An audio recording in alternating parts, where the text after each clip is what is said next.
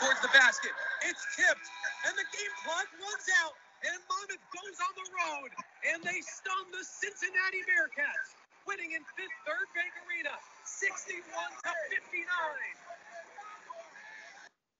Welcome back to the Monmouth Basketball Hawks Nest podcast. That sound was courtesy of Monmouth Hawks Athletics, voice of Eddie Acapenti on the Monmouth Radio. Huge week for the Monmouth Hawks basketball team. You had wins over Princeton at home and a massive program win over Cincinnati on the road. Won that last week. I said, I feel like if we can beat Princeton, we might just have a shot against Cincinnati. And it was a huge win. We'll get to that game a little bit later. Princeton game comes first. But Mark, how are you feeling after those two wins? I don't think the smile has left my face since about 4 o'clock on Saturday. Just another unbelievable win in a big-time power conference arena for this small school from central New Jersey. Unbelievable run. Yeah, I mean, coming into the week, you're 3-1, you're feeling pretty good. And Princeton coming off two major wins versus high major teams, and then an overtime loss versus Minnesota from the Big Ten. You're like, this is going to be kind of a tough game for us, even at home. And you know, at one point in the game, Monmouth, I believe, was down 12 or 14.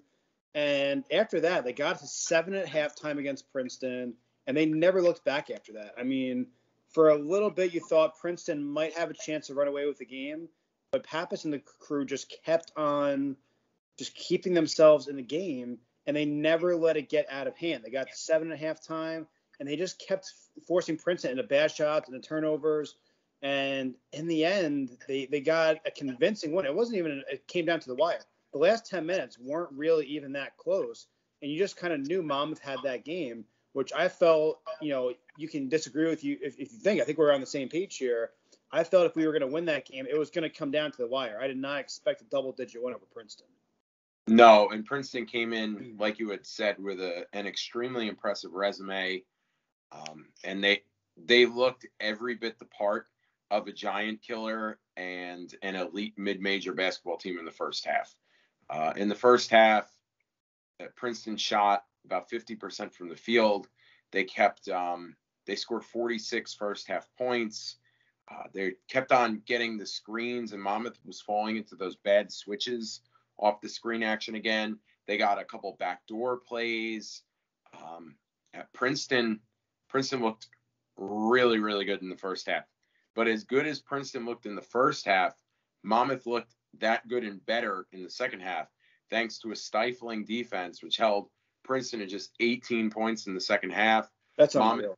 Monmouth adjusted. They started jumping the guard off those screens rather than switching, which then they were forcing the Princeton bigs to both make decisions or make a move to beat them rather than letting the guard ISO one-on-one with the opposing bigs, which is a strategy that Monmouth ended up using part of the Cincinnati game as well. I think they're much better playing defense like that. The problem is if you do that every single time, a team with a good decision-making big man or a nimble big man or a good jump shooting big man is going to eventually burn you. So I think King Rice was picking his spots back and forth in both of these games with the way he defended.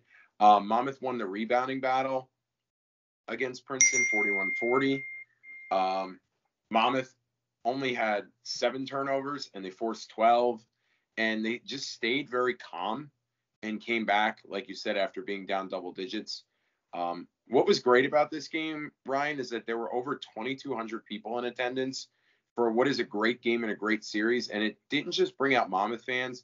It brought out Princeton fans. And it also brought out, you could tell, some casual basketball fans who you're looking around the arena and people are nodding or clapping at things that both of the teams did, because it's just a really good basketball game every time these two teams meet up. And it sounds like as long as these two head coaches are staying at their respective Jersey schools, this series should continue and benefit everyone involved. Yeah, and you know what? Why wouldn't you play the game? Because you're less than an hour away. You're probably 40 minutes away from each other, and you're never going to have a problem with another's RPI or net ranking, because typically Monmouth and Princeton are in the top few teams in their conference almost every year. So why would you not play that game? It's not going to be like a quadrant 4 win or loss where either way. Like it's a garbage team in the bottom 50 to 100 teams in the country where it's going to cost you for a bid. I mean, it doesn't even matter. Like it's a great rivalry. It's a great two teams going at it that are both very capable teams every year. So I don't know why you wouldn't keep doing it. I would like to see us keep doing that with other teams in the state, but some teams, want to keep playing the Division III schools and, teams that were just Division I for a couple of years. So, certain schools don't really want to play Monmouth anymore, but we'll leave that at that for tonight. We got more to talk about. Yeah, so notable storylines from this one. George Pappas went off, and that kid feeds off of the home crowd. His performances at home versus away have been pretty drastic this year. 20 points, 8 rebounds. He shot efficiently, 7 for 14 from the floor, 4 of 10 from 3, and hit both his free throws. I don't know, Ryan, if there's ever been a player that feeds off of the Oceanverse Bank Center floor more than George Pappas. I mean, he loves it. He absolutely loves that environment. And, I mean, you see, once he gets going, he gets so comfortable. And, on the road, like we'll talk about the Cincinnati game a little bit more, but when he's at home, he just takes over a whole different persona. I mean, everything changes with him. And you saw that sometimes with Ray and Dion and even Justin sometimes. And, it's a little different for George. I feel like he plays a lot better at home than he does on the road. He hasn't played poorly on the road at all, but at home, he just becomes a completely different beast. It's just so hard to stop him. It's like the court at Monmouth gets like 50 feet wider, and their transition game just kind of opens up for him, and they just find him in transition the whole entire game, where he dribbles and pulls up from 28 feet. I mean, he is so tough to stop at home, and I think teams just kind of throw their hands up like, all right, we try to guard this guy. We try to put one-on-one and have somebody else shadow him to help out. We try to get back in transition. It doesn't matter. He either pulls up or finds his way around for an open shot, and coaches are throwing their hands up like, what do we do with this guy? So, I mean, he's just tough to stop. Yeah, and he waves and he winks at the people that he knows in the seats. I just love it. Before we move on from George, just quick shout-out to our friends, the Robinson brothers at All Facts Media. Yep. And George Pappas. They had him on for an interview in their latest podcast, and I did post it in the Facebook group, and I did retweet it on Twitter. Definitely a great sit down for Monmouth fans to listen to. George talks about going through the portal process and ultimately choosing that Monmouth is home, and it just felt right to go back. His allegiance to Coach Rice, how supportive Coach Rice was for him during the transfer portal process, actually assisting him in looking at other places and using his contacts. He actually had him in contact with UNC before Roy Williams retired, because that was George's, he said it's his dream school. So just the character of King Rice really shines through, and the further appreciation for George Pappas coming back. Sorry, go ahead, real quick.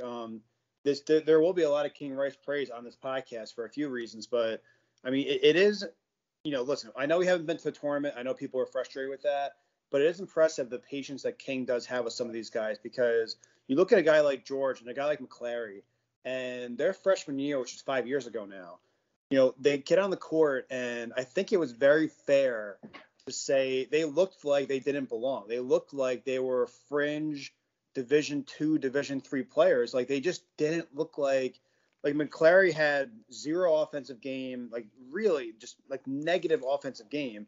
George couldn't hit whatever he fell out of a boat. He couldn't hit a shot. And, at that point, he wasn't as great of a defender. He wasn't as smooth dribbling the ball up and down the court. He was a little bit sloppy with it and didn't really look like, he knew the part of playing a shooting guard in Division I. And both of those guys just didn't look like they belonged here. But slowly but surely, their sophomore year, they pick up a little steam. Junior year, George becomes a star. McClary's picking things up again. And last year, they both played great. And this year, look at what they're doing. I mean, George Pappas is probably the best player in the MAC right now, stat-wise. And Marcus McClary isn't far behind him. Marcus McClary, if you were to end the season today, he's got to be fighting for a top second team or third team spot, because look, he's had multiple 20-point games, and he's the reason we are 5-1. I mean, it's really a testament to what King's done, and first of all, development part of it, but also the patience, because their freshman year, it was not there at all. And look what these guys are doing in their 5th year. It's really impressive. Yeah, I remember King Rice gushing about that full freshman class when you add Malik Martin and Deion Hammond to it. And he kept saying, as good as Justin's class was, this class, when you put them 1 through 4 up against each other, he kept saying this was going to end up being the best class in Monmouth history. And, Malik had a huge year last year. Deion Hammond had multiple great years. And now George and Marcus with this bonus year, it might actually come to fruition that King Rice might be correct on that. Go ahead. We've heard the Michael Jordan flu game, but we had the Shavar Reynolds flu game. Shavar barely practiced all week, couldn't attend shoot around, had to come off the bench. But when he was in there, he delivered big time. 16 points, 5 boards, efficiently shooting at 6 for 12, 4 for 7 from 3. He took over the game at one point in the second half. He hit 3 threes in a row, and it allowed Monmouth to overtake the lead and led to a Princeton timeout. Just a gritty, outstanding performance from this kid who, as each game goes on, I think he gets closer and closer to the alpha that we thought he was going to be here in West Long Branch. Yeah, and you know what? I think what's also going to get lost in this game, first of all, I mean, again, Shavar played an outstanding game. Every game, he's just as steady as it goes. We'll talk about the foul trouble in a little bit. We got to get to that. But Shavar has just been everything you could possibly want in a 5th-year transfer, a leader. This kid just gets it. The only thing this kid wants to do is win.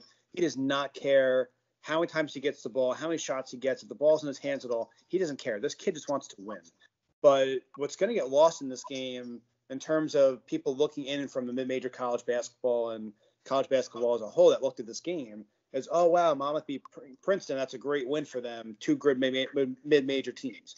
Well, Monmouth didn't have Miles Ruth playing defense. He was out.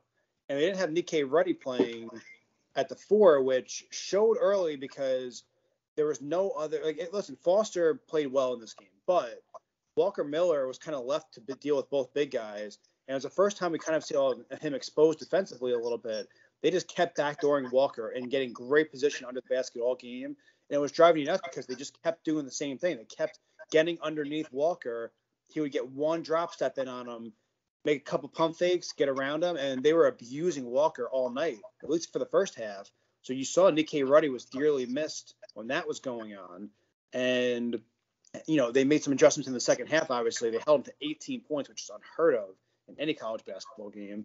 But for this team to go out without Ruddy and without Miles Ruth and still kind of spank Princeton in the second half and get a double-digit win, that's what's getting lost here. It's not that they beat Princeton, who just beat 2 high major teams and almost beat Minnesota on the road.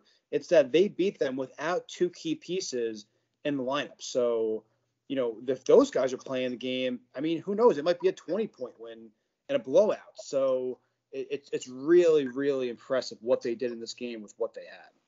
And I think that it's easy to overlook what Nikkei Ruddy and Miles Ruth bring to this team. Yes. And you notice it when they're not there. So you look at the box score and you see Nikkei Ruddy. Oh, he's just another guy. He averages 2 or 3 points a game and he'll get a 6 or 7 rebounds and a couple of blocks. But you don't realize what he does defensively and setting screens. And he's that kind of just mid piece that you need on a team. He's not going to give you 15 points and 12 rebounds. It's not who Ruddy is. But he's just that hard worker that's going to do all the dirty work, not get credit for any of it, but it makes a big difference in the end. Yeah, so Foster, I thought, played really well offensively at 9.6 rebounds.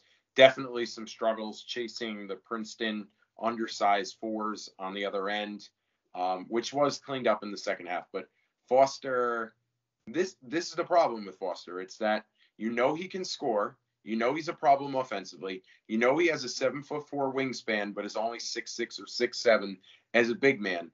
And it's defensively. He's a little small to defend opposing 5s, and he's a little slow to defend some of those small ball 4s. So those are the things he has to improve on. But, he did some yeoman's work out there filling in. And then probably out of all the reasons that they won this game, probably a guy who's almost been a forgotten man here, Sam Chapu. Yep. Played 28 minutes after really being the last guy, the end of that 8-man rotation for most of the year going into this game. And he stepped up in a huge way. He had 10 points, 4 assists, and 4 steals. What an impressive performance for a guy who really hasn't had that much of a role this year to be delivered immediately when called upon. And I know King Rice keeps saying these are grown men, these are grown men. That's something that a guy who's in his 4th year has been through, being a starting point guard, being a backup point guard, being a role player, having 30 minutes a game. He's been through it all, and all of that experience definitely kept him ready, and kudos to him in his attitude and his basketball IQ to be able to step in and run the show for most of the game. I mean, if you thought that he wasn't going to get his money was worth with the minutes that he was getting finally, I mean, you're out of your mind, because this kid this kid can play basketball. You know, he's never been the superstar at Monmouth, but this kid has a high IQ. He's a hard worker. He's a floor general. This kid can play basketball. And, you know, coming in really as the 3rd string point guard, because Miles Rufus started last year, Shavar takes over the starting spot. Really, Chapu is 3rd in the pecking order. And if you thought that didn't motivate him a little bit, you know, I'll tell you what, it looked like that kid wants minutes. I mean, the way he was playing with his hair on fire. The one he jumped the pass at half court, steals the ball. He's either a little shuffle pass or around the back to McClary, who almost took the rim off. I thought it was going to be like a Sports Center. It was one of the best plays we've seen, the best highlights of the year so far. I think if there were 4,000 people at Ocean First Bank Center, it was a full crowd, that place would have exploded. It felt like it exploded with 2,200, but 4,000, that place would have been crazy. But it was a real highlight reel moment. And, you know, Chapu was playing his butt off. I mean, you need guys like that. And it just shows that when Monmouth has foul trouble and Shavar gets into foul trouble, you have Miles, you have Sam. And that's what championship teams need. You can't be dead when one of your guys gets into foul trouble. You can't be dead in the water and not have a backup plan. And Monmouth has 2 backup plans, and you can play them side by side with each other and still hold yourselves above water and not completely sink without your star in there. So Sam Chapu is going to be a big piece of this team going forward. So Sam Chapu might have been the backup plan, but here comes the backup to the backup plan. Yep. Because prior to the game, I was lucky enough to bump into APP writer Steve Edelson. And I said to him, Steve, it looks like so-and-so is out. And he's looking at me saying, oh, yeah. And I'm going, what do you think they're going to do? And I said, Steve, I really think the next guy up, they're going to have to play this stud freshman, Teron Allen. I really think he's going to have to play. And boy, do I feel smart after that conversation, because Teron Allen comes in and he is shot out of a cannon. This kid is pounding the boards and going at 110 miles per hour. He is just throwing his body and flashing such superior athleticism and youthful exuberance in this one. Played 15 minutes, and you saw some really good. You saw the 4 points, the offensive rebounds, 5 rebounds altogether. And then you saw his youth and why he's not playing a major role. He missed a layup. There was some uncertainty on different plays on the offense and the defensive side. But wow, that kid's future looks bright. I think that next year he is primed to slide into the Marcus McClary role. Oh, I completely agree. He looks poised, and he looks like he belongs out there. He's a strong kid. He's actually a pretty quick kid. You know, his body size doesn't really show like quickness, but he is a quick and a tough kid. And he does a little bit of everything. He's not the biggest guy, but he can shoot the 3 a little bit. He makes some inside shots. He rebounds. He drives. Like he really, really is a spark plug for this team. And it's one that we saw coming in. We thought he was going to be one of the better freshmen, but I didn't quite expect him to have the kind of impact he has over the last week or so. And having that guy as your 9th guy, I'm telling you guys, people can say all they want about Iona. This Monmouth team is really deep, and adding Teron Allen to that mix, and then you add eventually Vuga and Jarvis Vaughn and a couple of the other freshmen they wind up getting on the court. This is going to be a deep team. It's not there yet, but it's going to be. And they can talk about Iona and Patino all they want. They got to come through us too. And January 9th is not going to be a layup for them. I'm telling you right now, it's going to be a nasty game, and it's going to be a difficult game for both teams. But I don't expect Iona to walk over us at all this year. So Walker Miller, like you said, he had a little bit of a tough one in this game. Still ended up 8 points, 7 boards, 2 blocks. So this just talks to the level that we've come to expect from him. That we're saying he had kind of a tough game, and he was close to a double-double and had 2 blocks and really played strong down the stretch of the game. And then McClary really didn't shoot it well in this one. 9 points, 6 boards, kind of just gutted it out. And like you said, hey, out of those 9 points, he did have that highlight reel dunk where the Princeton defender was about to get dunked on and kind of made a business decision and kind of ducked out of the way. What a great look by Chapu. And what a big-time finish from Marcus McClary. That would have been, remember, I believe it was his sophomore year when he had the breakaway against Iona and he missed the dunk. Yeah. And Iona ended up going on like a 15-2 run. And you and I went nuts about the fact that just lay the ball up. Why are you and now it just shows how far he's come. Great win for the program over a Princeton team that, like we had said, had knocked off multiple Power 5 schools coming in and should be among the top teams, if not the best team. I've watched Harvard play. I watched Harvard play against Iona. I think Princeton's better. I haven't seen Yale yet. We'll see Yale later this year, but from the two contenders I've seen, I think Princeton is deeper and is better. Harvard's very top heavy with 2 stars and then a bunch of younger role players. And for as big of a win as the Princeton game was, oh man, I'll let you take it away on the next win there, Ryan. So we moved from Wednesday to Saturday at Cincinnati. It's a game I really felt like if we could just play well defensively and stay within arm's reach, we had a shot in this game. And Monmouth takes them down. Walker Miller versus Wes Miller, his older brother, the head coach over at Cincinnati. And I think he's glad this happened after Thanksgiving and not before Thanksgiving, because it would have been an awkward dinner conversation for Wes after that game. Walker would have been smiling the whole time, and Wes would have been pretty pissed off the whole time. But Monmouth gets the win, 61-59 on the road versus a team that, if they had won that game, there probably would have been in the top 25 this coming week. People were saying that they should have been in last week, and that if they had beaten Monmouth, they definitely would have been in this week. So this is a top 30, top 35 team, and Monmouth just never let them get away. Like it got to 6 or 8 points a few times. It felt like we just weren't going to get over that 6 to 8 point hump. Every time we hit a 3, got to 6, we would turn it over. They'd score a basket, get to 10. It just didn't feel like we were going to get past that 6 point. Then we got to 4, and it was back to 6. And eventually, we just kept climbing back in, and Cincinnati couldn't get rid of us. And it's just amazing how a team that just beat Illinois, who was ranked like 15th in the country, they lost to They beat them by 20. They ran Illinois out of the gym. And then they lose to a ranked Arkansas team by a few points. And, I mean, to do that to that team on the road was just amazing. 59 points given up to that kind of team with Shavar in foul trouble. All right, now, I have been saying this since I've been a Monmouth fan because I've seen it too many times. Even when Monmouth stunk, like my sophomore or junior year of college, which was, 8-9 years ago now. They played at Maryland. We were down 1. Brees Kafani got bodied like into the scorer's table by Maryland center, and they called a foul on Kafani, who got hit instead of the other guy. So instead of us getting free throws and possibly taking the lead with under a minute to go, they got free throws, made it 3.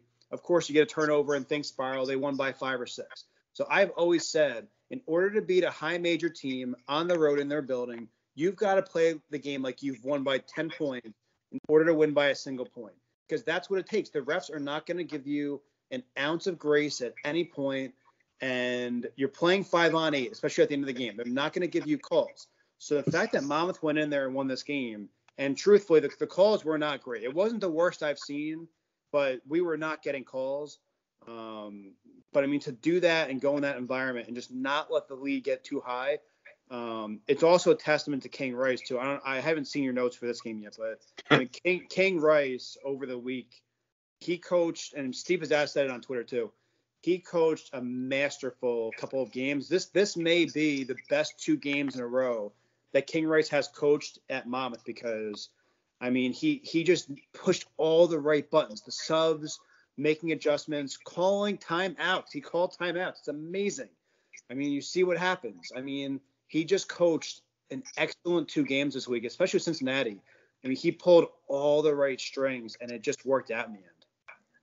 Yeah, pretty impressive. Monmouth was able to pull this off, and there were over 8,200 fans, and that building got loud. It did get loud.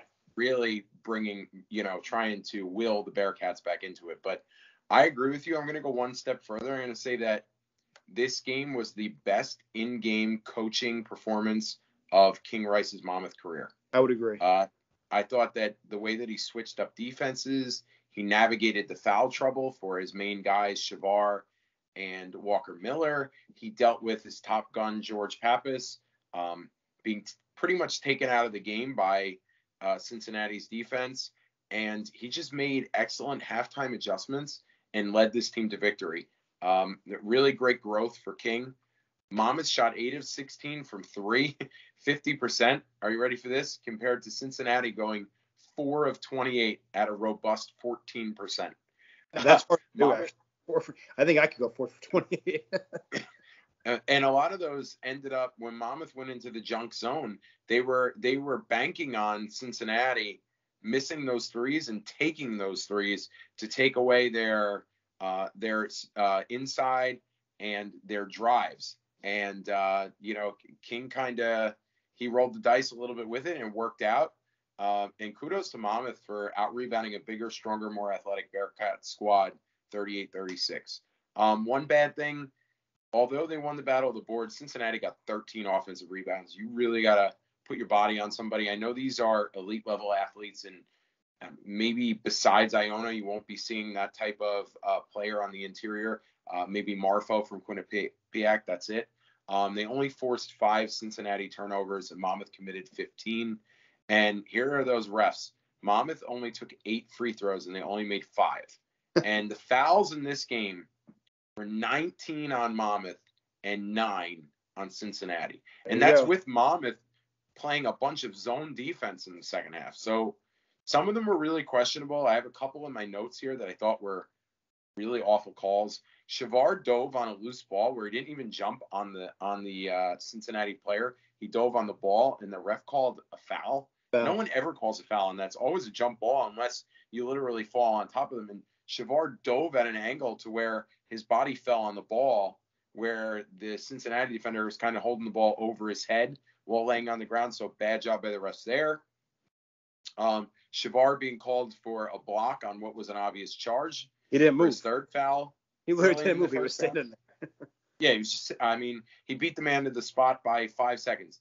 And then one more, which this one was a little dicey. Walker Miller, it looked to me like he got set and he got called for a block late in the second half, where they called it, where it probably could have been a charge. So, like you said, you're not only playing against the 8,200 fans, you're not only playing against the 5 men who are on the floor, plus those top 100 recruits on the bench that are coming in, cycling in and out for them. You're not only playing against a great coach in Wes Miller, but you're playing against 3 referees as well. So it's 8-on-5 when you're out there against these power conference schools. And unfortunately, for Monmouth, and all mid-majors, it happens way too much where these games are taken away from them. I don't know if the refs are swindled by the arena and the fans and the moment, or they're swindled by the superior physicality of these bigger players. But the refs were really bad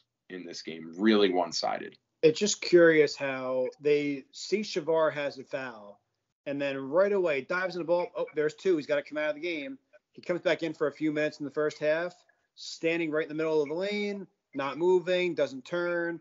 There's your 3rd foul, gets him right out of the game. It's like they know, like, oh, here's our shot. Get Shavar out of the game. They're not going to. Here goes Monmouth. They're not going to come back from this. Well, we came back anyway. It reminds me of the Georgetown game we won in 2016. That was a terribly rough game. The Georgetown game was one of the worst I've seen, and it was one of those games where Justin Robinson and Jelon were like, screw these guys. We're going to go out here, play 5-on-8. And we're still going to win by 17 points or whatever they won by. Yeah, Colin Stewart had a great game in that one, too. That's how badly they beat Georgetown that year. They should have won that game by 30. Yep. And because the refs gave Georgetown every chance to come back in the game, they just weren't a good team that year. Monmouth just pummeled them anyway. And it reminded me of that a little bit. George and Shavar, these guys were like, screw it. We're going to play 5-on-8 anyway. Let's go beat them. And, credit to Wes Miller because he did put together a really good game plan against Monmouth. defensively. Listen, when your guys shoot 4 for 28 as a coach, there's not a whole lot you can do besides saying stop shooting threes and go to the basket. Like there's not a whole lot you can do. Like when we played the rec basketball growing up, my dad coached my friend and I. We'd shoot too many threes. He'd be like, stop shooting threes. Get in the middle. If you shoot a 3-3, you're coming out of the game. Like he would yell at us all the time for too many threes. And I felt my dad in the background, like in my ear, like saying, stop shooting threes in Cincinnati. And besides that, when your team goes 4 for 28, there's not a whole lot you can do there. But defensively, I mean, they got Shavar in foul trouble. They locked down George really well. Like he could not go anywhere. He was being shadowed the whole game. They were in his space. They weren't letting him get open in transition. And at a certain point, like George was trying to force it a little bit. He was trying to get going. He hit a big one. And then, you saw when he was pulling up, he was kind of like leaning into a shot where typically he's very good at settling himself, even in transition. He's going 100 miles an hour. He stops in a dime, rises up to take the shot, and he's balanced, and he drains a three.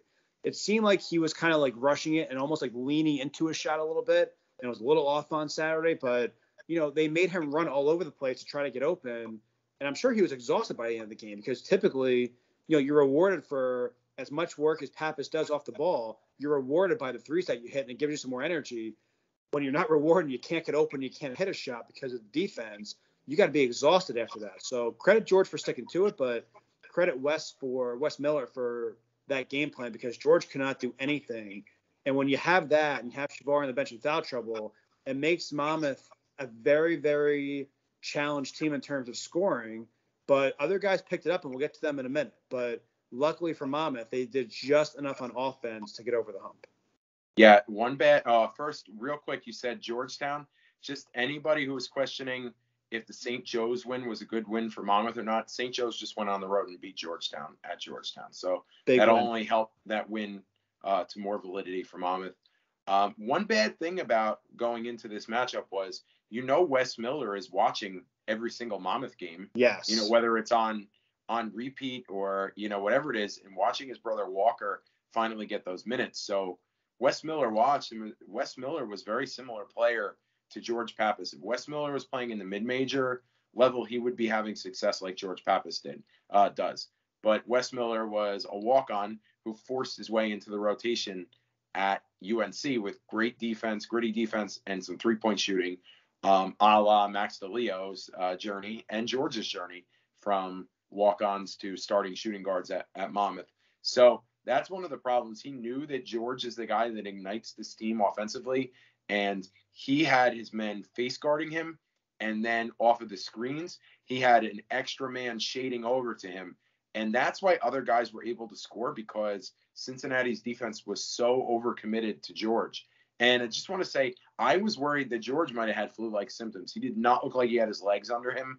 I don't know if maybe it was just the defense of Cincinnati wore him out, but he didn't look himself out there, so hopefully George is feeling well. George did shoot 2 for 9, but he did hit 2 big threes. But he did add 5 assists, 2 steals, and 4 rebounds. He was for the most part pretty engaged. It did look like it was getting in his head a bit, where he missed a couple shots, and then he lost 2 shooters for Cincinnati for 2 of their 4 threes. But again, George regrouped in the second half along with his team. Monmouth's 7th Power Conference win since 2015, but the first since 2016 when they went to Memphis. So it's been a while for the West Long Branch faithful to enjoy something like this, and everyone should take an extra moment to enjoy it. No one's going to enjoy it more. We'd say King Rice now has bragging rights over Wes Miller, but really Walker Miller. McClary was in takeover mode again in the second half. It reminded me of the St. Joe's game. He ended up with 18 points, 7 of 14, 2 for 2 from 3, and it could have easily been 20, but he missed 2 free throws. Can't have that. Grabbed 6 boards, added 3 assists, and even the Cincinnati commentators, they were gushing over Marcus McClary's play, his heart, his hustle, and what he means to the Monmouth basketball team. I mean, maybe the confidence was always there, and it just didn't show up because he wasn't the star. He wasn't getting as many minutes or scoring as much or getting as many shots, but he looks like a completely different guy out there. Like, we always knew he was confident defensively. We always knew he could make a shot or two or drive the basket. he is looking like an all-conference player, which I don't think any of us could have predicted coming into the year. I mean, the look on his face in this game, there's no smiles for Marcus McClary. In the past, he'd get a stop and a dunk or something, and he'd be smiling on the court. Marcus McClary is not doing any smiling this year until they're in the locker room. That guy is as serious as can be. He is taking people out. He's driving to the basket, dunking on people, hitting threes, breaking guys' ankles, hitting step back, stuff he has not done very often at all the last 4 years. He is a completely different guy out there. I don't know what happened over the offseason. I don't know who said something to him. If he went to some type of guru and they messed with his mind a little bit, and now he's this different player. I'll tell you what, he has completely taken a different role on this team. And without Marcus McClary, I mean, this team would not be 5-1. I'll tell you right now. You know, we talk about Shavar coming in and Walker coming in and Pappas coming back. And we said it was always important that Marcus came back. It was a big piece. But if Marcus does not come back to this team, they're not 5-1. They're probably 3-3. So it's a huge testament to Marcus' work and coming back. And I mean, I can't really describe how he's doing what he's doing, but he just looks like a whole different guy out there with a whole different level of confidence. And then we get to Shavar. Shavar was limited to 17 minutes in this one, not because of the flu, but because of fouls. And we already went over two of the foul calls were highly questionable.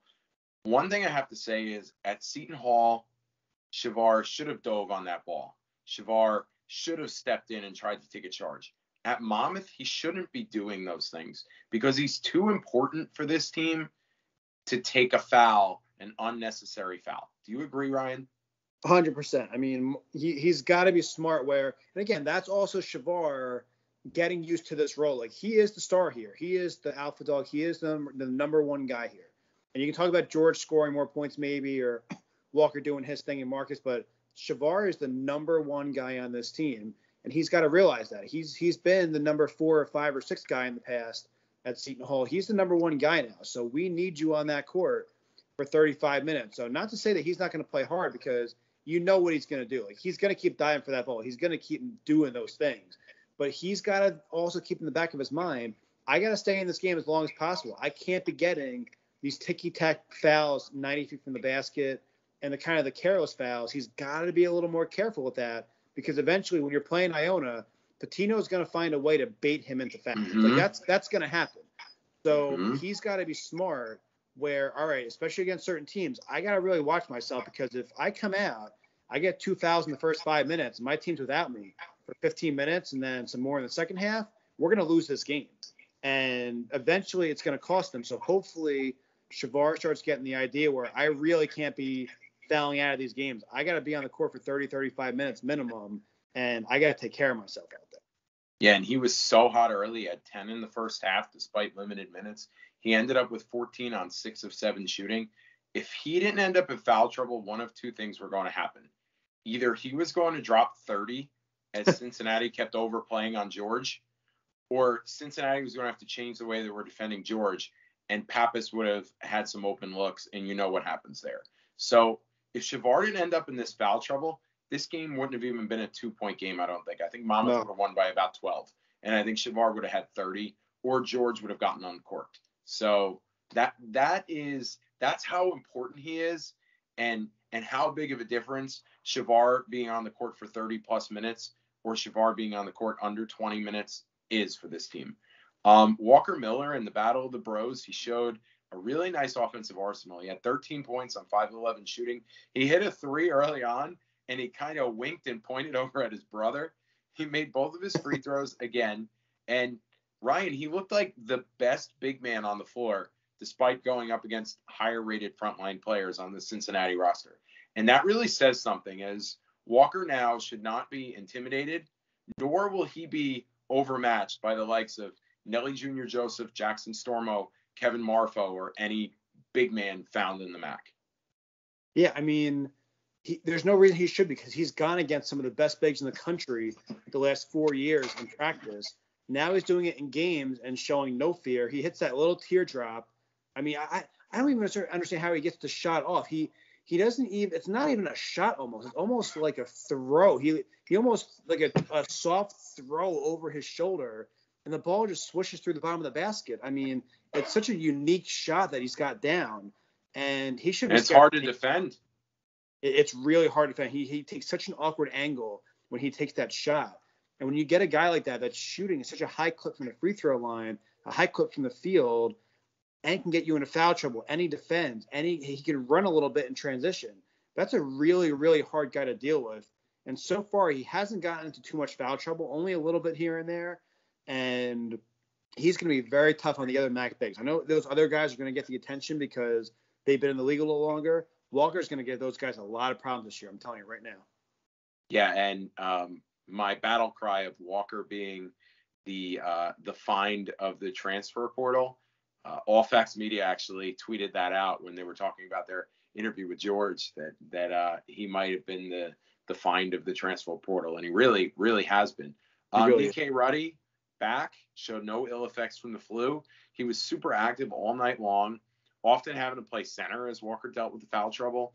And Ruddy chipped in with 8 boards, 3 steals, and a block against a really physical Bearcat front line. And then you look at the Monmouth bench, a combined 55 minutes. So they had to go deeper and with more minutes than usual, despite having the full complement of players due to foul trouble. And Foster, Ruth, Chapu, and Teron Allen again in there combined for 9 points. 6 of them from Foster. Really played a hell of a game on both ends of the ball in this one. He defended Davenport really well, and Davenport is one of those like 6'6" rangy swing forwards who came in as Cincy's second leading scorer, and he had a really tough day, and part of it was Foster using his wingspan against him. The Monmouth bench also added 8 rebounds and 5 assists, and that's a lot of production from a bench that up until Princeton really wasn't needed very much this year. The recent performances of MU's bench squad offers an encouraging sign, as that next man up mentality will be needed over a long and grueling season. Yeah, I mean, in MAC play, like King told us in practice, there's never a night off in the MAC. I mean, I think Canisius is a little bit weaker, but when we go there next week, it's not going to be an easy game. They are not going to just lay down because we're Monmouth and we're coming in there with a 5-1 record. They're coming at us because now we have a target on our back. We have 2 big wins in our resume now, really 3 big wins. And now we're going to be a target just like Iona. And Monmouth's got to go into those games the same way they went to all these games. And, there's never a night off in the MAC. There just isn't. So, they're going to need every bit of that bench. They're going to need Foster and Ruth and Chapu and Allen and all the other guys that we really haven't seen yet. They're going to need everybody because eventually guys get banged up. Guys aren't healthy. God forbid COVID hits the locker room. They're going to need the whole bench, and they're going to need this whole team playing together. And, right now we're not going to start talking about it just yet because I know it's early. But when you look at each of these games now, as you're 5-1, if you stay with that one loss for as long as possible, those talks of that large bids are going to start creeping in. Again, it's too early, but the more you're winning and the more you keep to that 1 or 2 loss mark, those talks are going to happen, whether it's fair or not, whether you want it or not. So, each of those games are going to be even more important now, and they're going to need every part of that bench in order to keep winning these games. Yeah, and that hashtag 2BidMac, poor Josh Newman. I saw multiple people tweeting at him about that. And Guy Filatico and Jaden Daly. It's already being talked about that if Monmouth and Iona can continue to limit their losses and get these notable wins in the non-conference, that if the rest of the MAC continues to play better than usual in out of conference, that maybe this could be a hashtag 2BidMac. But we know how that goes with the NCAA Tournament Selection Committee. Speaking of that 2015-16 Monmouth team, MAC play begins with the dreaded Buffalo trip. Yep. And I worry, as I think back to 2015, Monmouth came off their impressive start, flying high off a weekend where they upset both Notre Dame and USC in Disney World, only to fall victim to Canisius to open MAC play. Canisius hit 16 threes that night to shock the Hawks. Let's hope that there is no hangover from the last 5 wins, including the big victory over Cincy on the long bus trip up to Buffalo. I would think that with the maturity and the experience of this team, we won't see them overlooking anyone or getting too high or too low at any point throughout the season. Yeah, I mean, you got to think King is going to talk to them about that exact game that we're talking about. Yeah, I would show them the film. I would. I mean, he knows what happened that week, and in the end, when you were looking on ESPN of why Monmouth got snubbed, that they came back to that loss and the Manhattan loss and the Army loss. Even though Army, we lost to them when they had a full lineup and they were supposed to win the Patriot League, and then all 4 guys got hurt and they tanked the rest of the year. So that really wasn't a fair estimate of what happened. They don't really look into that stuff, and they should. But the Canisius and the Manhattan losses, although 2 very tough, well-coached MAC teams, they had RPI around like the 200s, 230s, and they were considered bad losses. And, I've known a couple Division I coaches outside of King Rice in my life, and they tell me every single conference game is a war. Like every game is a war, and you don't know who's going to be playing who that night. You know each other so well, and it doesn't matter if it's the top team versus the bottom team. You know each other and play each other twice a year every year. You know each other's recruits. You know what they do. And everyone is prepared for each other. It's not a Cincinnati where Monmouth comes in and they're not quite prepared and they don't really know what we do. Canisius knows what we do. Niagara knows what we do. So, every game is a battle and a war. So you have to be able to come in there with the same mentality that they're coming for us just like we're coming for them. And we're not going to surprise anybody. We just got to play our game and go out and get a W. So the first game is at Niagara, Friday night, December 3rd, 7 p.m. ESPN Plus for anyone looking for the game. Niagara comes in at 2-3, but they hung in against Xavier, losing by 3 on opening night, and against number 10 Ohio State, losing by 10. They'll play at Colgate, who just scored 100 in the Carrier Dome, upsetting Syracuse last week. They'll play them on Monday, the 29th, before welcoming the Hawks on December 3rd. So diving into who Niagara is this year. One guy that you want to look out for after a down season last year, 6'3" senior guard number 10, Marcus Hammond is back. And he's back to being arguably the best guard or the best individual player in the MAC. Nearly 20 points per game, 3.8 rebounds per game. Everybody knows how much I love this kid's game and wish that he came to Monmouth out of Cardozo High School. He's long, he's athletic, he can stroke it with that pretty lefty jumper.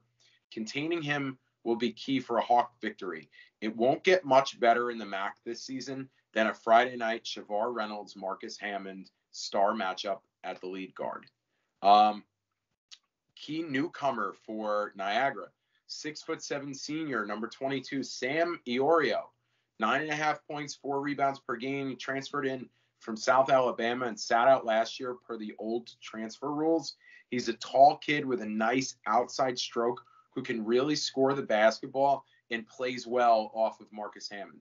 They have a 6'3" JUCO transfer, number 21, Noah Thomason, 8.5 points per game, and he's displayed a strong 3-point percentage, hitting over 50%, and 91% of his free throws. So he's got a good touch to complement Hammond in the backcourt up in Niagara.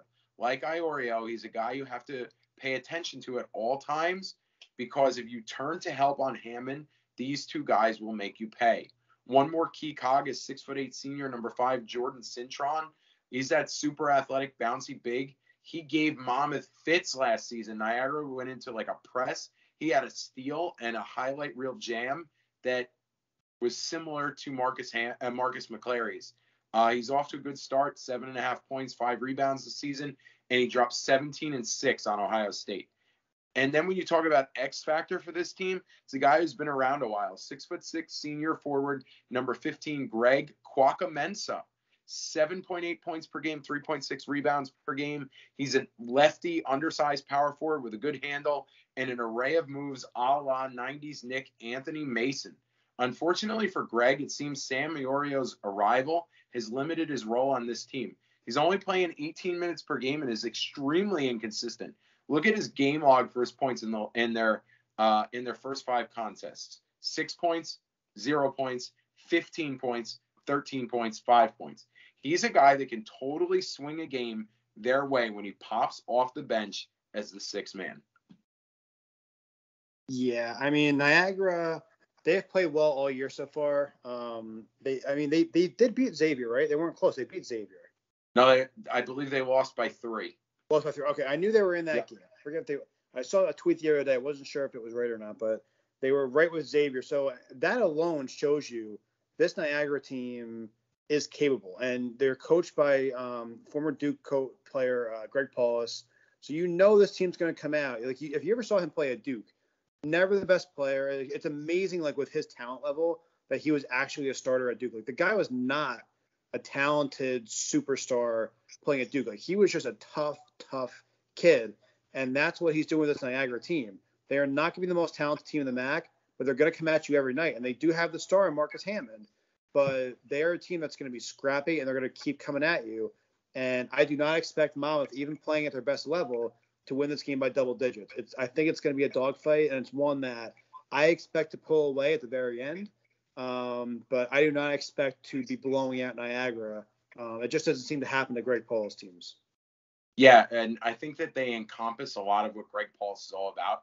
They encompass that toughness, sharing the ball, and he does put these kids in good spots. I think last year they had a big-time player, Nwandu, leave and go pro a year early, so they're missing him, but Iorio and Thomason coming in kind of make up for that. And when we went through those guys, there's a nice complement of players around a superstar with guys who could step up and beat you any given night. So that will not be a cakewalk for Monmouth. Next up, then they go to Canisius on Sunday, December 5th, a 1:00 p.m. start on ESPN3, right up against NFL kickoff. Great job, Rich Ensor.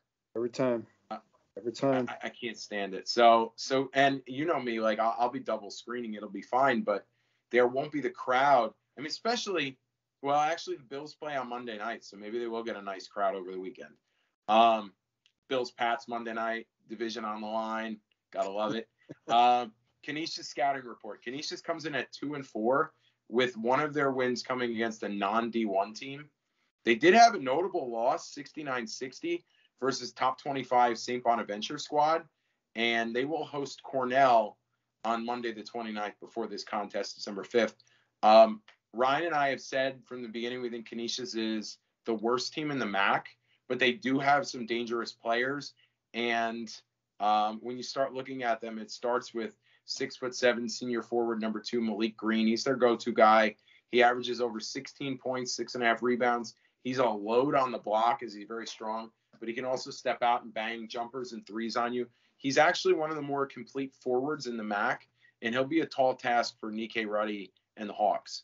6'5" junior wing number 11 Armand Harid, 12.5 points per game, is a guy I always thought would eventually turn into a MAC star from the moment I saw him as a freshman. But his inconsistency shooting the ball continues to hold him back from what is otherwise a very good basketball player.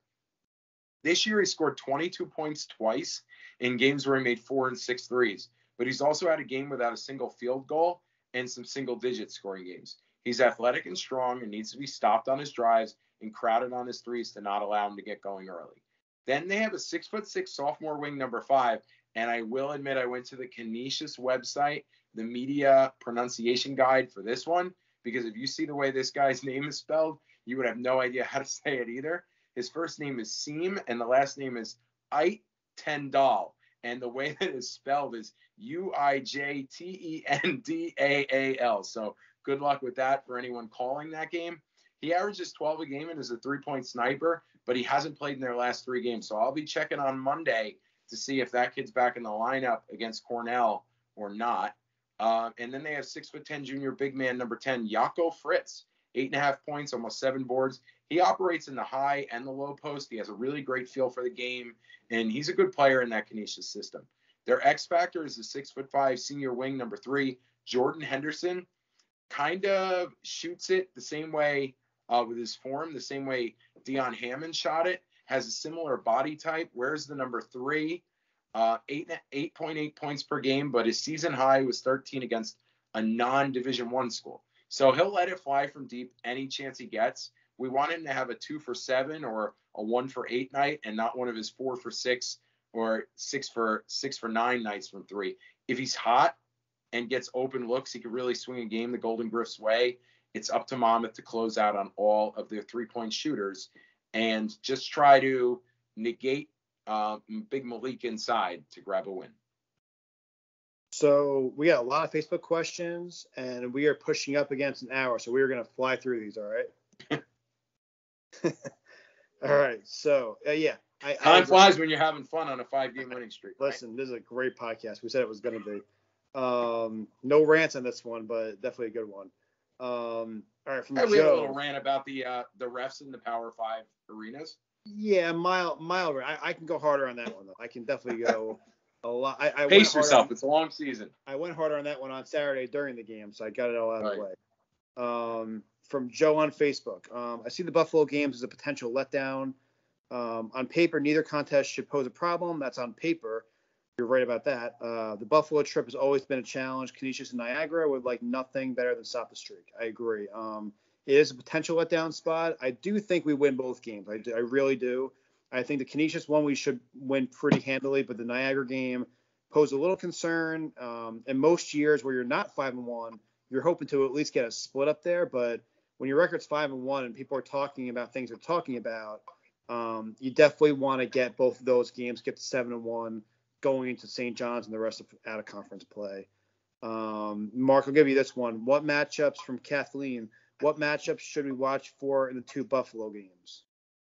Yeah, we gave you the X factors. We gave you the big players on each team.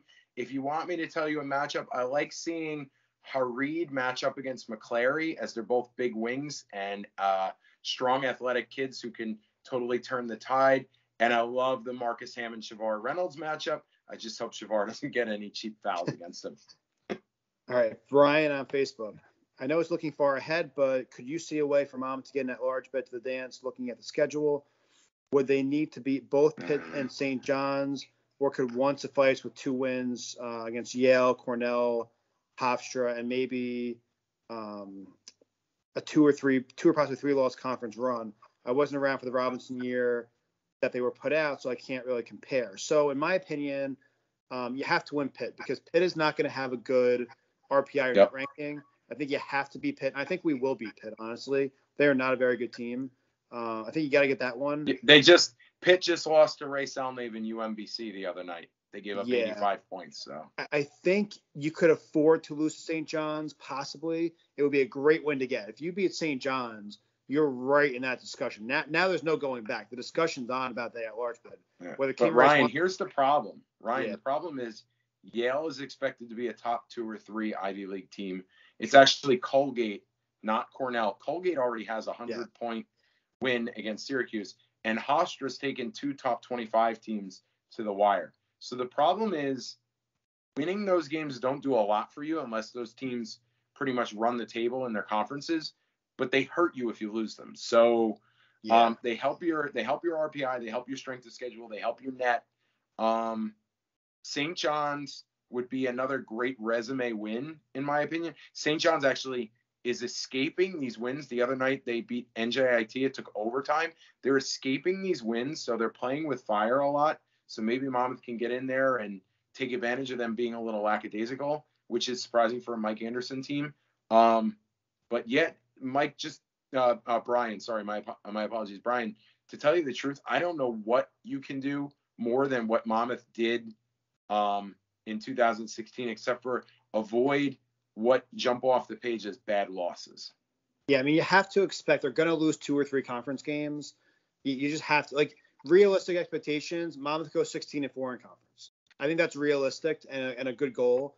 I think in order to get an at-large bid, you really can't lose more than 2 or 3 MAC games, unless they're both to Iona, which, God forbid, I'll lose my mind if they lose both, but it'd be miserable. But, I mean, if you lose 2 to Iona with a high net and 1 other game, maybe you got a shot if you lose maybe 2 out-of-conference games. But I just feel like it's just such an uphill climb.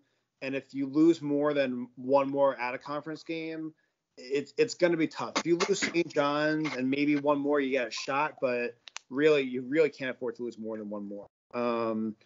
Robert, I think if we get through the Buffalo trip with a sweep, then we can talk about St. John's, Pitt, and beyond. This team is different from the past teams, obviously, with the added maturity, with George and Marcus, graduate transfers Miller and Reynolds to overcome the hiccup on the road. While he enjoys the thought, I think it is a bit early to talk about Matt getting 2 bids. Yeah, I agree. I mean, it is early, and we got to see with the way the next month goes. In a month, listen, if a month from now, Mom's sitting at 11-2, 12-1, yeah, I mean, we're talking about it. That's happening. But if, we're sitting there at, 8-4, I think it kind of goes away, and you're just talking about finishing as the 1 or 2 seed in the MAC and going for the tournament in AC. Greg, love the depth in this team and would like to know the status of Vaughn and Vuga. We have nothing on that. We have no inside information. They have not given us anything. Neither one has been dressed for any game, so it would be great to think they're back in a couple weeks, but we really don't have any answer on that. Roseland, I'm very impressed with the Hawks, and I would love to see more of you guys. Roseland, I'm in section J, or I'm in section K, Marks and J, so come on anytime and say hi.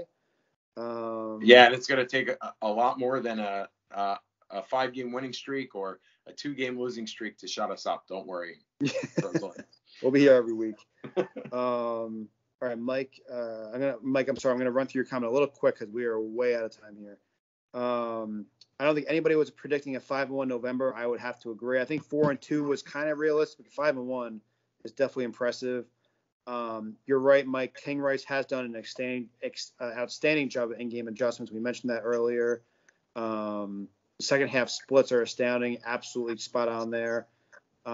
Mike's saying that, he doesn't like the comments about if we didn't make it in 15-16 that we'll never make it. He disagrees because of the Nets rankings and the way they've changed the criteria. Really, they changed it after Monmouth didn't get in. We were kind of one of the driving forces of how they changed it. So Mike is right there.